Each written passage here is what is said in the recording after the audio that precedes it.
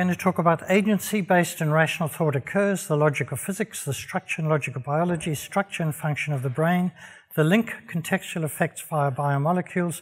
Abstract entities can have causal powers, and as Paul Davies said, physics by itself is not causally complete. So life emerges out of physics in a bottom-up way. Atoms are made of electrons and protons, molecules of atoms, cells and molecules, physiological systems, including brains out of cells, and organisms out of physiological systems. How can agency, with its manifestly occurs in this context, be compatible with physics in the physical world? Emergence of higher-level contextually branching dynamics is made possible by downward causation, whereby lower levels, including the underlying physical levels, are conscripted to higher-level purposes. The higher levels are thereby causally infected. No violation of physical laws is implied. The key point is that outcomes of universally applicable generic physical laws depend on the biological context when applied in specific real-world situations. And there on the right is the hierarchy, fundamental theory of particle physics, nuclear physics, atomic physics, chemistry, biochemistry, cell biology, physiology, psychology, sociology, economics, politics. And in thinking about this, one must very clearly think about which levels one is talking about. Now, agency based in rational thought occurs. The power of thought goes from purposes to muscles. And so here's an example, a Pilates class. The teacher has an idea of purpose.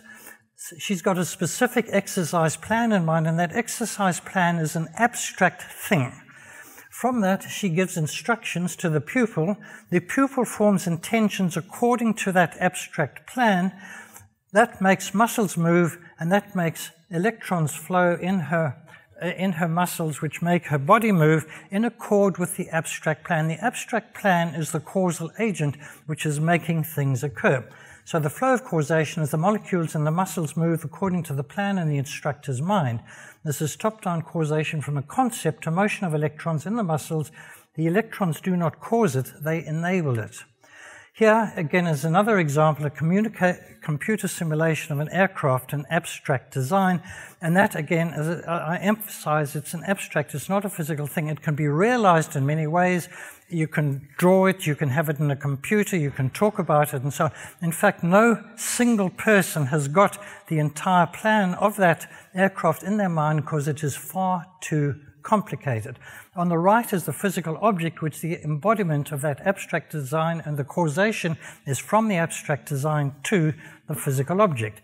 It's an example of downward action of the mind to the levels of materials and molecules. A physical aircraft is the product of logical analysis of aerodynamics, structures, control systems, fuels, and so on and so on. At the psychological level, you think about this at the level of psychology in terms of that previous slide, and it acts down into your fingers who type out stuff on a computer, and that results in the existence of the aircraft. And this has taken place by the power of equations we have articulated in our minds used in engineering design. This is a wonderful book, 17 Equations That Change the World, and it is the equations which underline the existence of that aircraft. For instance, in simulating the flow of air over the wings and under the wings so that the wing design will be optimized. So mathematical equations, which are abstract entities, change the world through the human mind, which comprehends them and uses them in design. Now, can this fit with the logic of physics? And as we've heard, physics is Hamiltonian dynamics with unique outcomes, a single railway track and no branching. Classical physics determines the evolution of a physical system by energy and momentum conservation, a force law, Lagrangian or Hamiltonian. The context C consists of boundary and constant equations, and the dynamical law uniquely determines the state of the relevant variables, which is the position and momenta at any later earlier times from suitable initial conditions, which are the position and momenta at an initial time. So if at time t1 you've got the initial data, then at a time t2, the outcome is a function h of x, the initial data, and the time, which depends on the constraints. And the constraints is a relation between some parameters and the variables and their time derivatives.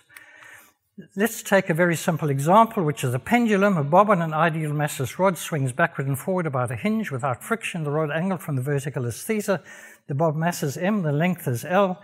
The position and time are given by the standard relations. It gives us constraint equation. L is root of square root of x squared plus y squared, and that length is a constant. The kinetic and potential energy given by standard results. And the constraint is crucial. It swings on an arc because of that constraint. So if it didn't have the constraint, it would just fall to the floor. So the constraint determines what happens to billions of molecules that make up the blob. The Lagrange, and you write down the Lagrange equations of motion, and you get the equation of motion, number 6 there. And the initial data, theta and theta dot, uniquely determine the solution for all times, whether the t greater or less than the initial data. Hence, the dynamic is deterministic, and the present time t has no special significance. Logic and structure biology is completely different. Biology has modular hierarchical structures, which are the basis of complexity. All truly complex systems, whether logical or physical, are based on modular hierarchical structures with an overall function. Structure underlies function, shapes what happens. It's hierarchical with different levels of emergent complexity. It's modular with abstraction and information hiding. It's got networks and interactions between modules form causal networks with preferred network motifs and hubs. And all living systems are of this nature, where the structural and functional details have been determined by Darwinian evolutionary processes. And these are just two pictures of that by various people. Now, contextual branching dynamics takes place in biology. Biological causation at every level of the hierarchy tends to further the function alpha of a trait T through contextually informed branching dynamics. In its simplest form, the logic is of the form, given a context T, if a truth function T is positive, then do F1. If it is 1, then do F1. If it's 0, do F2. Now, X is a contextual variable which can have many dimensions. Y and Z are also variables that can have many dimensions. The truth function is a truth value of arbitrary evaluative statements depending on X. It can arise from any combination of Boolean operations and mathematical operations. First really important example is gene regulatory networks, where branching dynamics is controlled by transcription factors. Branching operations at the molecular level of cell signaling pathway can be regulated by transcription factors that control the transcription of genes through the lock and key molecular recognition mechanism, which is the basis of supramolecular chemistry, which has been known since Fisher's work in 1894 and is written about by Jean-Marie Lane in his book on supramolecular chemistry. The transcription factors may be on, that may be able to bind to DNA, or off, in this way controlling conscription of DNA to messenger RNA and so proteins. So the transcription factors TF1 modulate synthesis of proteins in a metabolic pathway, embodying branching logic of the form, if TF2 is on, then X2 goes to X3, else it doesn't. And that's of this way, if this, then that, otherwise something else happens. That's branching logic. And this is what allows contextual epigenetic control of gene expression. And this is a diagram from Wikipedia. You've got input molecules on the left, and those bind to the regulatory section of the gene. You've got another input which inhibits, and that determines the transcription and the output. The logic is that the input signals go to the gene regulatory network, components go to the primary outputs, which are changed RNA and protein complexes. Those give you changed cell behavior and structure, and that's the basic control process of a gene regulatory network. The logic is if input AI, then output OI, and if it is this logic that controls what happens. Any other realization can be used in those modules provided it implements the same logic, so you've got multiple realizability. You want to produce the output II goes to OI, you want that logic, and you don't mind how it's implemented as long as it is implemented. A higher level regulatory factor sensitive to a macro variable such as blood pressure or heart rate can modulate the synthesis of intermediate enzymes and local transcription factors, enabling top-down control of the process. So this is Dennis Noble's model of the heart. These are flow calculations coupled to a deforming heart. Color coding represents transmural pressures acting on coronary vessels due to the myocardial system. So the system as a whole is a very, very complex system of flows, and that causes pressures which are very, very high in the red domain, and that affects what happens in those cells. There's a downward effect from non-local variables, which is the myocardial variables, to the level of the coronary vessels which respond to those stresses.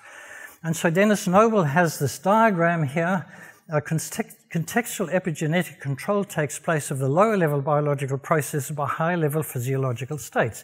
The organism sends signals to the cells which change their behavior, and the cells and the organs send signal down to the gene regulatory networks which change the genes, change the expression of genes, and result in different proteins and cell behavior. And this, now, if we go specifically to the central nervous system, you have the hierarchical structure shown there, and the cellular level is the level of neurons. And the dense interconnection of neurons in a cortical column are what make us all different. The differences between each of us are in the details of this neural network, which is determined by adaptation to the environment. Neural plasticity underlies memory and learning. Now, this is a very important slide here. Eric Kandel is a Nobel Prize winner for his work on memory in the brain. And he says, all altered gene expression underlies memory and learning. All mental processes derive from operations of the brain. Genes determine neuronal functioning. Social and developmental factors contribute importantly to the variance in mental illness. These factors express themselves in altered gene expression. Nurture is ultimately expressed as nature. Altered gene expression induced by learning gives rise to changed patterns of neuronal connections which give rise to the different forms of thinking and behavior.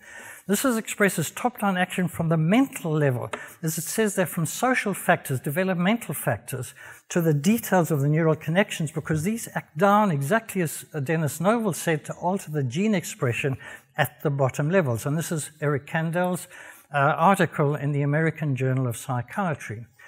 Now, we've got adaptive neural networks, and this is a kind of a computer model of it. Deep neural networks. Brain plasticity of macro level is enabled by changes in synaptic weights at the micro level based on experience via suitable gene expression, as Eric Kandel has just said.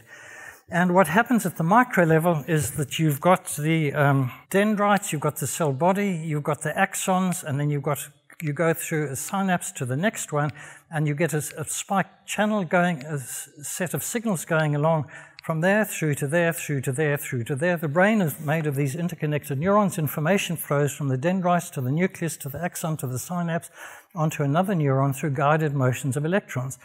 When built into neural networks linked by synapses in the neocortex, the resulting action potential spike chains are the basis of logical thought and other mental phenomena.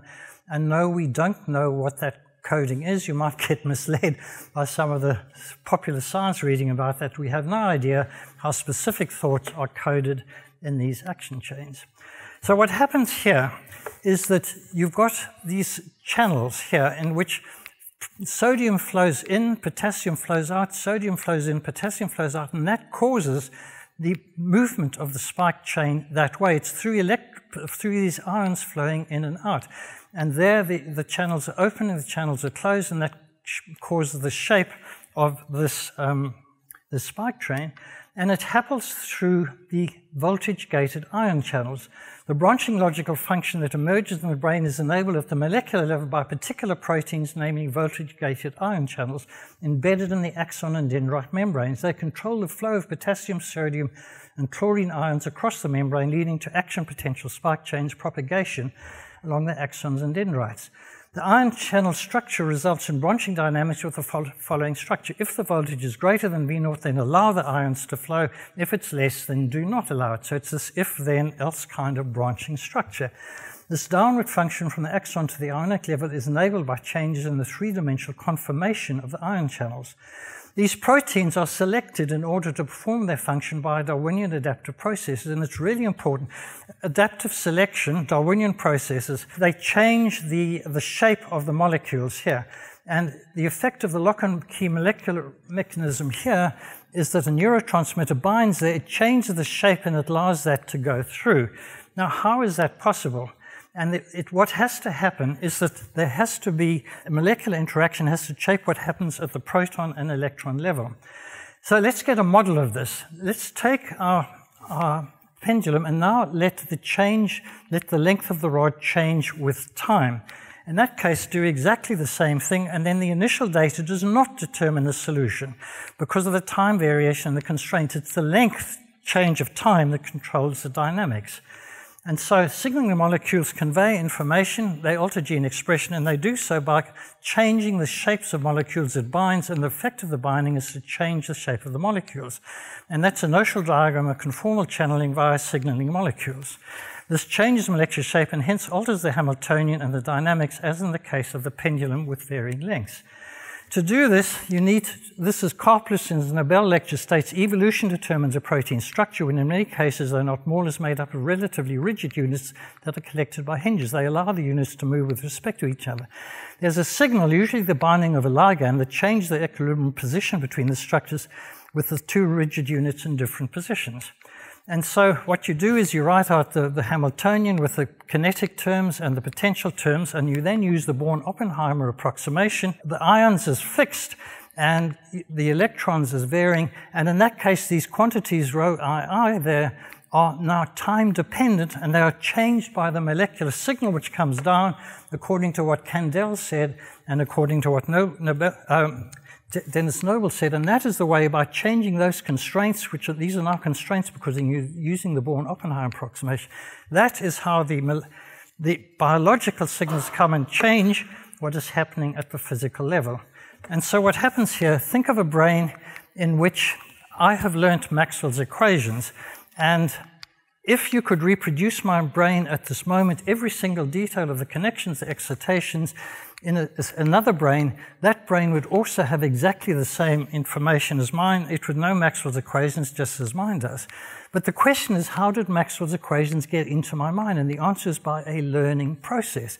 And according to what Kandel said, that learning process took place by changing genes. And so at the lower level, I didn't know Maxwell's equations. I do know them. That took place by a learning process that's taking place when I was taught in a social situation, and that has changed what happens there to there. This does not determine what happened there without that top-down context of learning, and so you get diachronic emergence from that initial state there up to that state there is affected by the top-down mechanism.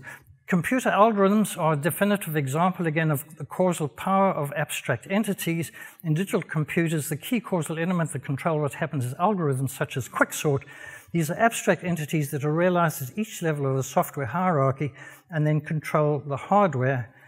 But the electrons flow in the transistors in accord with the logic of quicksort, if that's what you're running on your computer, translated in a binary code. Physics doesn't determine those algorithms. It's the abstract logic of these algorithms that determine what happens, not the physics. And the world, there are many, many abstract entities that have causal powers, and perhaps I'll finish off just with this one. The rules of chess are abstract social agreements that evolved over centuries. They have causal powers, and they constrain the possible movements of the pieces on a chessboard as if they were a force field. How do they do it? By the mechanisms that I have explained.